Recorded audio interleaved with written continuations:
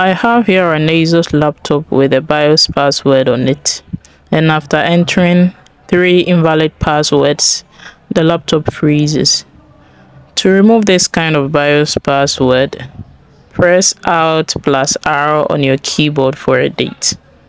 Now note this date down because we are going to use this date for the recovery password. Now let's go to this site, www.biosback.com.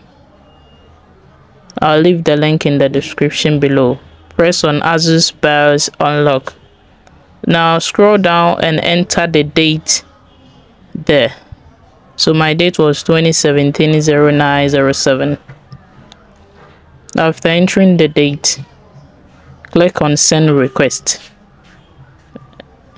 A new password or a rescue password will be generated for you.